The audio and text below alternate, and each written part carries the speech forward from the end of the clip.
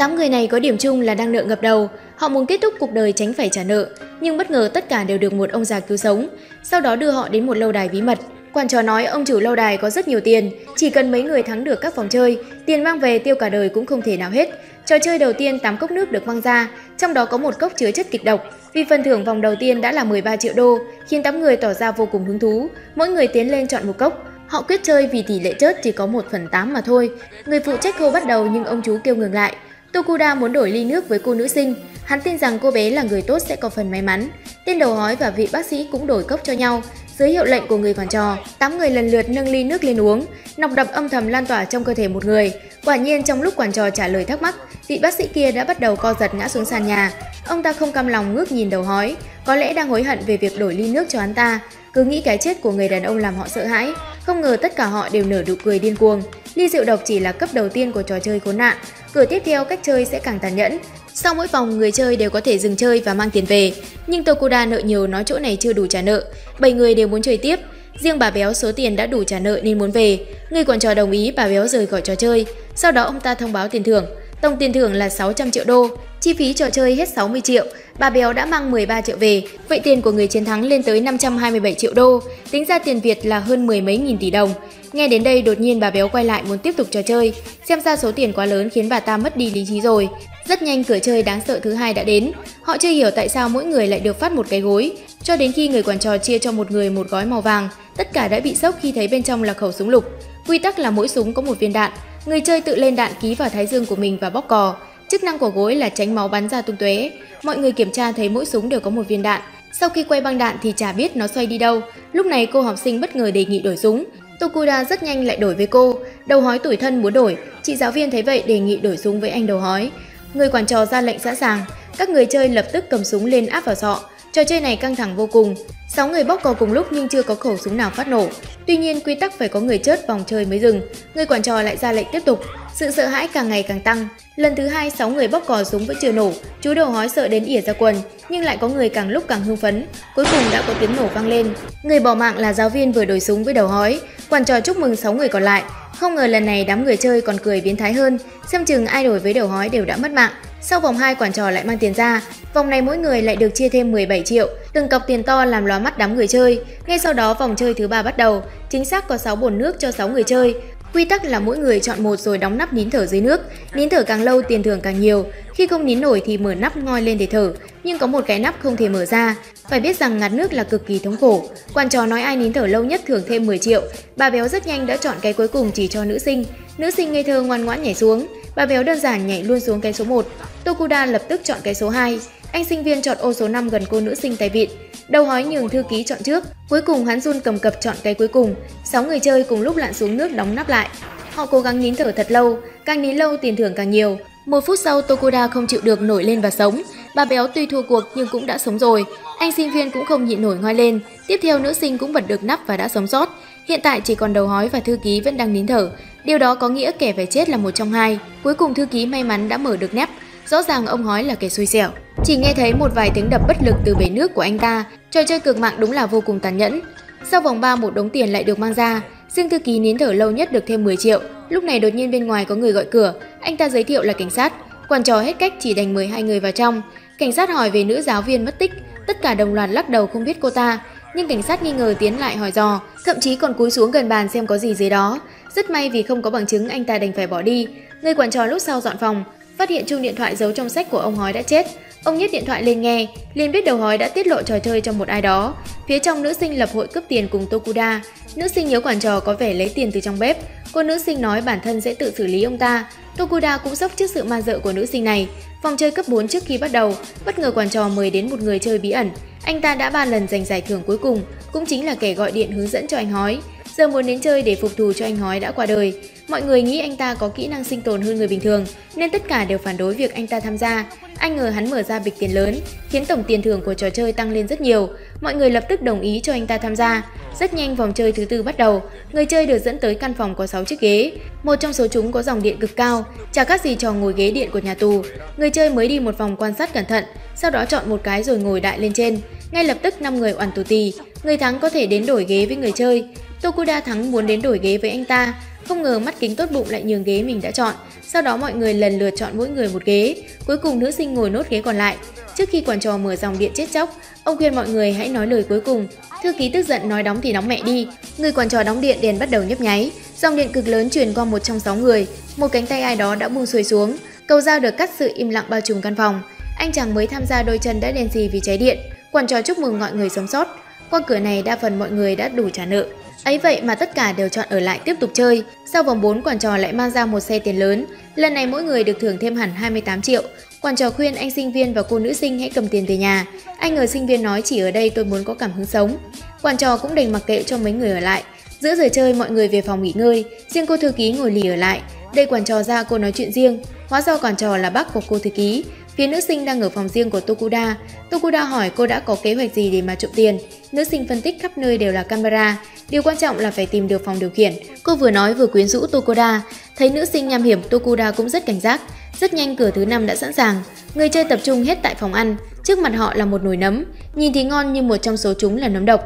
Quy tắc là mỗi người chọn một loại nấm trong nồi. Mục đích là để cho người khác ăn. Ai ăn phải đương nhiên sẽ mất mạng. Người chơi bốc thăm chọn thứ tự trước sau. Nữ sinh bốc được con át phải đi cuối cùng. Thư ký bốc được con to nhất sẽ được đi trước. Thứ tự lần lượt còn lại dành cho 4 người.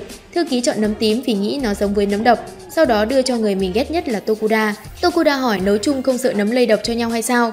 Quản trò mới nói nấm độc này không phai ra nước. Tokuda liền chọn nấm màu đỏ cho cậu sinh viên. Cậu sinh viên tốt bụng không muốn ai chết vì mình. Vì vậy cậu đã chọn một loại nấm nhìn lành nhất. Anh đưa cho nữ thư ký vì muốn cô được an toàn. Cuối cùng lúc này chỉ còn lại nữ sinh và dì béo. Dì béo vốn quý nữ sinh như con. Bà già rồi có chết cũng không đáng tiếc, nên hỏi nữ sinh chỉ cho bà loại nấm tốt để bà tặng cho nữ sinh. Nữ sinh nghe xong cảm động đến rớt nước mắt, lập tức chỉ cho bà béo loại nấm màu cam là nấm độc. Nhưng đang khi nữ sinh cảm động ân tình bà béo, chợt nhận ra nấm độc vừa nói đã đặt trước mặt mình. Hóa ra bà béo thật sự không tin nổi. Trò chơi ở vòng này vạch trần lòng dạ con người. Nữ sinh vừa khóc vừa gắp loại nấm còn lại cho bà béo kia. Bà béo vẻ mặt vô cùng mãn nguyện. Người quản trò ra hiệu lệnh mọi người lập tức phải ăn. Anh cũng nghĩ nữ sinh lần này là chết chắc rồi. Nữ thư ký tốt bụng sơn cho nữ sinh móng tay màu đỏ, mong cô được lên thiên đường một cách đẹp đẽ. Khi mọi người đang chờ đợi nữ sinh phát độc, bất ngờ bà béo hụt hơi đau đớn ngã quỵ xuống sàn. Nhìn dì béo vùng vẫy tuyệt vọng, nữ sinh bây giờ mới lộ rõ bộ mặt tàn ác. Sự nham hiểm của nữ sinh đúng là rợn người. Thư ký nói nữ sinh giống như ác quỷ. Nữ sinh thẳng thắn thừa nhận rằng dù có phải hại tất cả để chiến thắng cô ta cũng sẽ làm vậy. Người quản trò tiếp tục mang đống tiền ra chia cho mọi người.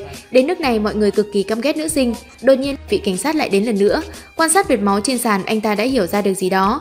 Quản gia lúc này ra ngoài nói chuyện, mới hiểu ra anh cảnh sát cũng đang nợ một khoản rất lớn. Tôi biết ở đây đang chơi trò chơi cược mạng. Quản gia nghe xong muốn hối lộ anh ta. Không ngờ vị cảnh sát nói muốn trực tiếp tham gia trò chơi này. Cùng lúc này Tokuda đang đi xem xét. Để tránh camera, hắn dựa lưng vào tường. Không ngờ đằng sau có một mật thất mở ra. Con vợ liền đi vào trong đó. Rất nhanh vòng chơi thứ 6 đã đến. Cửa này là đáng sợ nhất trong tất cả các vòng chơi. Mọi người tập hợp nhưng không thấy Tokuda xuất hiện. Quản trò nói ông sẽ thay Tokuda bằng người chơi mới. Đạo cụ trong vòng này là 4 cửa sổ tương ứng với 4 người chơi. Khi chơi mỗi người sẽ thò đầu ra ngoài. Một trong 4 cửa sổ sẽ có máy chém lớn. Ai đen đủi lập tức sẽ bị cụt đầu. Mọi người nghe xong đều sợ vãi đái. Chỉ có nữ sinh tung tăng đi đến chọn luôn cánh đầu tiên. Đang ngày đèn đỏ nên cô nghĩ mình cũng đỏ. 3 người còn lại cũng chọn được cửa sổ cho riêng mình. 4 người chơi sau đó thò đầu ra ngoài cửa sổ. Cảm giác chờ chết đúng là đáng sợ hơn mọi thứ. Anh sinh viên sợ đến mức sắp ỉa ra quần. Để giảm căng thẳng, người quản trò bật nhạc duy mạnh. Mọi người tiếp tục thò đầu ra cửa sổ lần nữa. Quản trò ấn công tắc máy chém ầm ầm rơi xuống. Anh sinh viên ngã xuống sàn mặt sợ hãi trắng bệch. Sau đó thư ký cũng ngã nhào. Khóe miệng cảnh sát nhếch lên, anh ta đã sống. Cuối cùng chỉ có nữ sinh tay vịn đứng im bất động. Người quản trò tuyên bố 3 người chiến thắng. Mắt nữ sinh lúc này vẫn còn giọt lệ. Cảnh sát và anh sinh viên mang thi thể của cô đi vứt. Quản gia đi sau mang theo cái đầu nữ sinh. Tất cả được vứt hết xuống hố rác của lâu đài. Sau đó quản trò mang ra xe tiền như những lần trước. Sau vòng này mỗi người được thưởng thêm 72 triệu đô. Tất cả bây giờ đã thừa trả nợ. Quản gia hỏi có ai muốn về. Kỳ lạ thay 3 người đều muốn chơi tiếp. Cậu sinh viên cùng nữ thư ký đề nghị xem camera để tìm Tokuda. Quản gia cho mọi người vào check camera. Nữ thư ký quả nhiên đã phát hiện ra tung tích anh ấy. Sau đó cô đến chỗ camera mà Tokuda đã xuất hiện.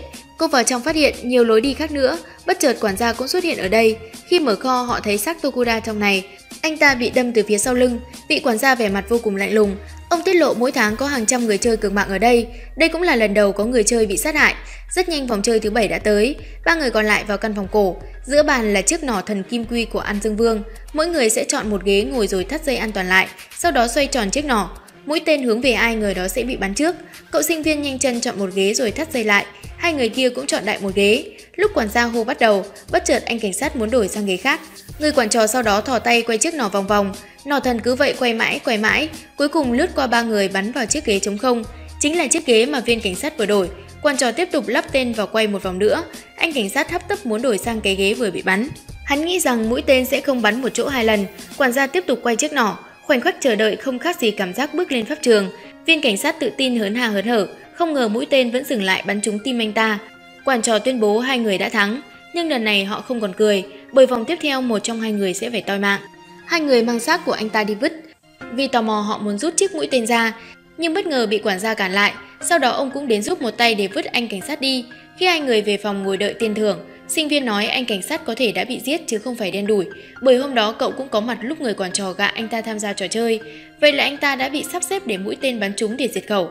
Cô thư ký cũng đồng ý với ý kiến này. Anh sinh viên nói vòng tới một trong hai sẽ phải chết, chi bằng chúng ta cùng rút lui để bảo toàn tính mạng. Cô thư ký chưa kịp trả lời thì quản trò đã mang tiền ra. Ông nói rằng quy tắc rút lui không thể áp dụng cho vòng cuối, khiến cô thư ký sợ vãi ra quần đứng dậy phản đối gay gắt.